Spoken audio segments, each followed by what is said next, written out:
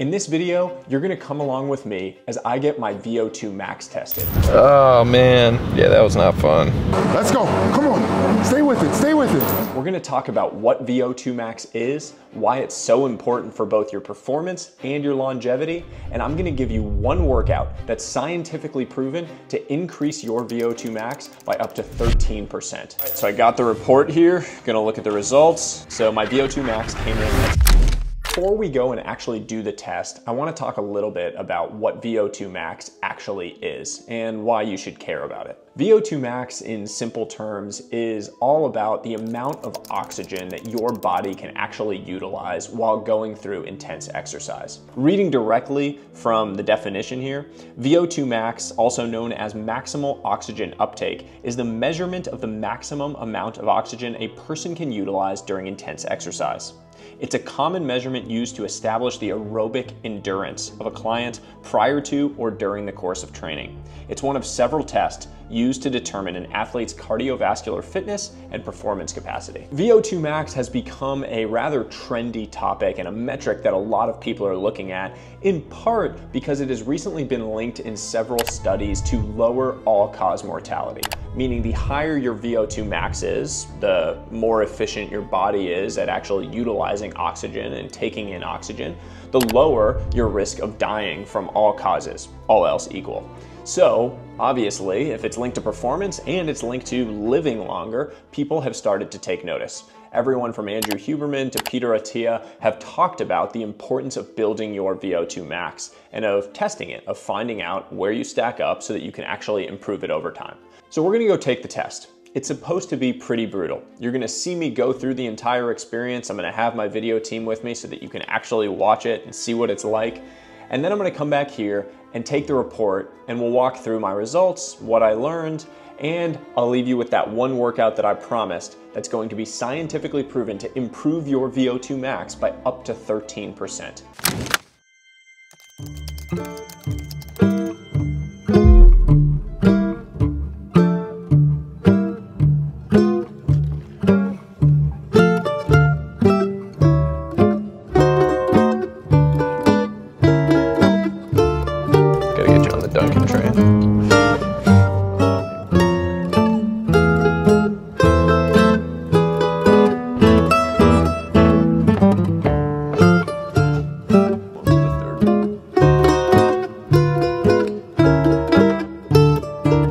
There he is.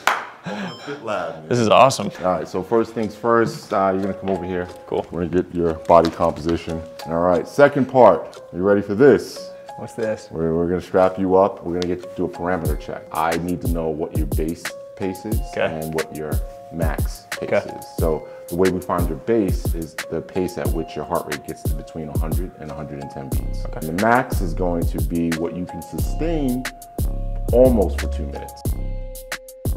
So again, we're looking for two numbers. One's gonna be your base pace, right?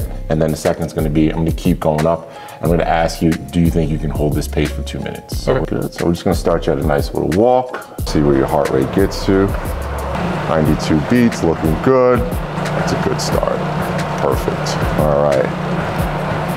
So now we're gonna look for your top end, all right? So I'm gonna start around 6 and I'm gonna go up by half a mile as long as you give me the okay. All right? We'll go up to 7. Yeah. We'll go up to 8. Yep. All right, we'll take it to 9. Good. We'll go 9.5. Take it to 10. Good. Take it to 10.5. Close. We're gonna go 11.5. 12? Yeah. All right. Pretty close. 12.5. That's 448. Yeah. Right there? Oh, All right. Great job. All right. We're gonna test my VO2 Max on the Peloton tread over there. Basically, the test is gonna go like this. I'm gonna start at an easy pace, right around 4 miles an hour for 3 minutes. And then every minute, we're gonna increase the pace that I'm moving at until I can't go anymore.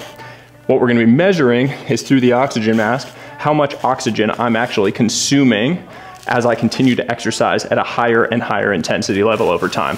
That's gonna give us the output of my VO2 max. We'll talk about where it sits on a scale and how I stack up against other people once we get the results. Let's dive into it. Okay, good. Right arm's gonna go through. You're gonna hold this sensor with your right hand. Left. Pretty good. Okay, yeah? Safety straps.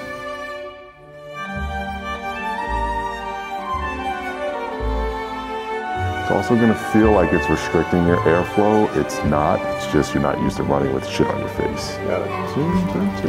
Again, first 3 minutes, nice, easy, 4.0. All right, ready? 3, 2, 1 minute down, 2 more minutes to go. 3, 2, and 1. All right, we're gonna start every minute now. 3, 2, 1, 6.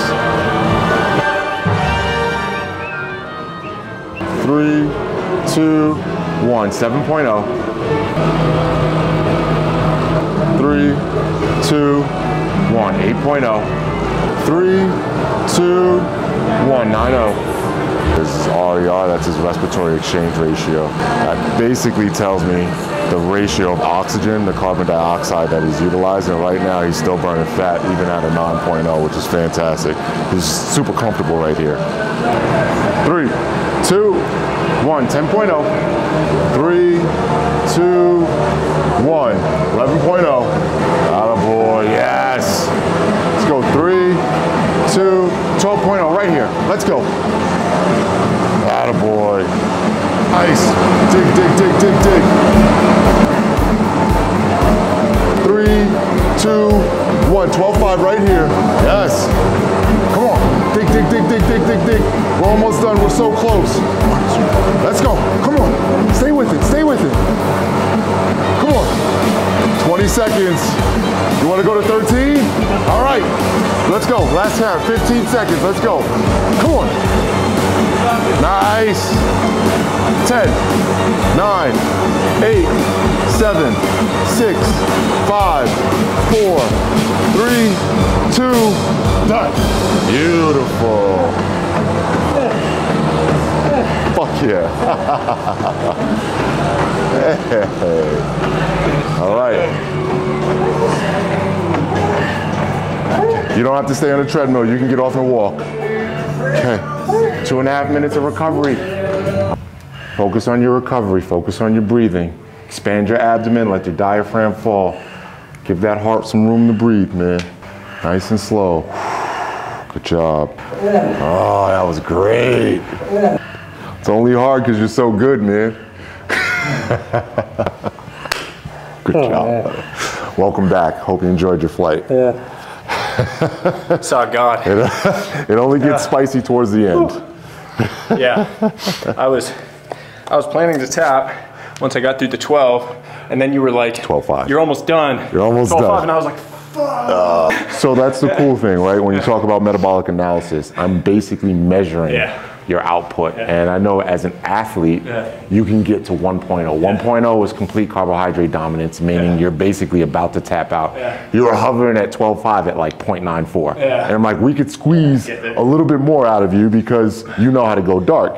If you were untrained, I wouldn't have done that. I'd just say, get the last like 20 seconds, that was when I hit like how it feels at the end of a 5K or at the end of a mile or at the end of a marathon, like that pure pain. It's like true dark place. Oh man, that was tough. Not for the faint of heart. Hey, how are you? Dude, that was hard.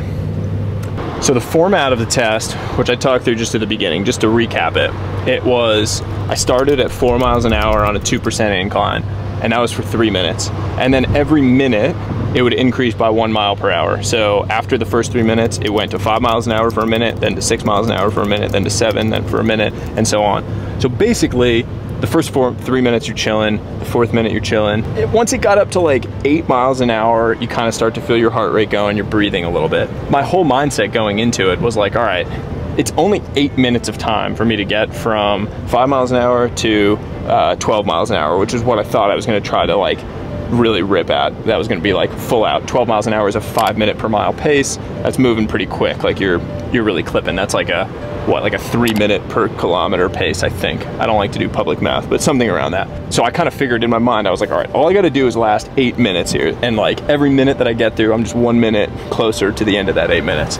But like the last 3 minutes of the thing, when you're at 10 miles an hour for a minute and then he increases it to 11, it doesn't like get linearly harder, it gets exponentially harder all of a sudden. So the 10 miles an hour was kind of difficult because you've been working for a little bit, but I knew I could do that. The 11 miles an hour, kind of difficult. I knew I could do it. The 12 miles an hour, I was like full sellout mode. Like, all right, I'm just gonna rip for this minute and then it's gonna be done. I was gonna like, that's what I'm gonna make it through and then anything else is gravy. We get past the 12 and he's like, all right, we're going to 12 and a half. You gotta last a minute here. Then in my mind, I was like, oh, I miscalculated. Like I had to get through 12 and a half in order to finish the test and feel like I hit my number. So I had a whole other minute at 12 and a half after doing the 12. And the last like 45 seconds of that at 12 and a half was just straight up tunnel vision, just dark, like leg pain. I mean, it felt the same as like finishing a hard 5K or a hard mile test or like the end of the marathon, just like dark pain. And the last 10 seconds of it, he asked if I wanted to go up to 13. And I kind of like tried to just shake my hand because I couldn't speak. And I was like breathing at, 60 plus breaths per minute, just like heaving. And if he had taken it to 13, I think I was just gonna drift off and like fall off the treadmill at that point. So we capped out at 12 and a half miles an hour. And that was good enough for me. The hardest part of that test by far was the mask on your face and the strap attached to your back. You almost feel a little claustrophobic wearing it. I don't know if any of you guys have claustrophobia, but I get a little like in cramped tight spaces, I don't feel great. So they tell you at the beginning of the test that the face mask doesn't actually constrict your breathing, it's just you feel like it does. But that's definitely the most uncomfortable part of the test until you get to the point where it's just like grueling from a workout perspective.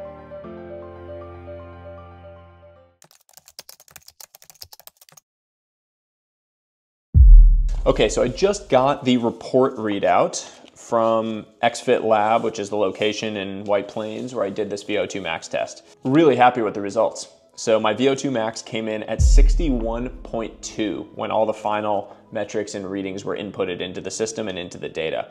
That is noted as superior for my age and for my gender. We'll put up on the screen here a chart that actually shows, based on different age ranges and based on your gender, what would be considered everything from very poor all the way up to superior for your VO2 Max. So for my age range, I'm 33, so for the 30 to 39 age range, anything over 40 is considered superior on this chart. My guess is that's like a pretty conservative estimate of what superior is. I think if I've looked at other charts, maybe we can show a couple other ones on the screen here. I've seen basically like 55 and above is considered elite in my age range. So I was really shooting to try to get 55 and above. Really happy with this 61.2 result. Obviously I train a lot. I ran the marathon last year. I do the hybrid training, so I'm training a lot of different systems. I'm doing the aerobic baseline training, which is my slower zone 2, as they say, cardio level at the lower heart rates. I'm also running the track days and really pushing myself at the higher ends. So I'm pleased to see that the results are actually bearing that out.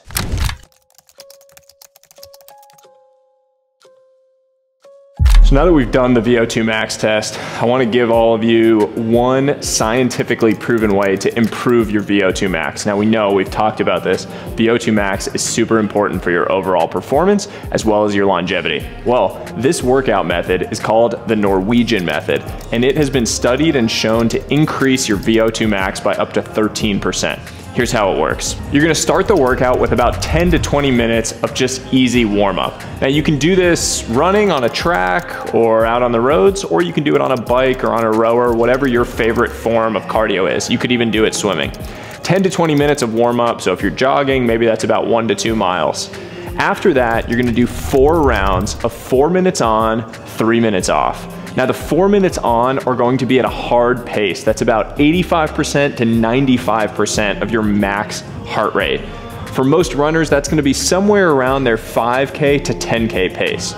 Then the 3 minutes is going to be in light rest, where you're gonna try to get your heart rate back down to more like 65% of your max. Basically get your heart rate back down to a baseline resting-ish level before going back and ramping back up for the next round at that 85 to 95% level. You're gonna do 4 rounds of that. So it's 4 rounds of 4 minutes on, 3 minutes off. And then at the end, you're gonna end with a 10 to 20 minute jog. Now this workout is called the Norwegian Method. It was created by a whole bunch of Norwegian endurance athletes and performance scientists. And again, it has been proven in studies to increase your VO2 max by up to 13%. Go try this workout. It's not for the faint of heart, but it will have a positive impact on your VO2 max, which is going to improve your performance and your longevity.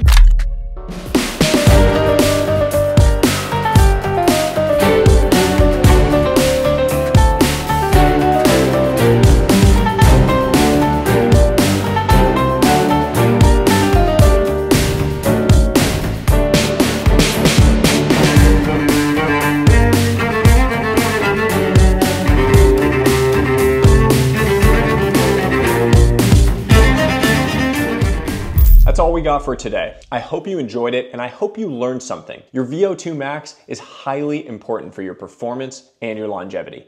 Take the Norwegian Method exercise routine I gave and use it to build your VO2 max over the next 6 to 12 months. You won't regret it. If you enjoyed this video, you're gonna love some of my other ones, which you can find on the screen here, going through my day in the life, my routines, and much, much more. That's all for today. Until next time, stay curious.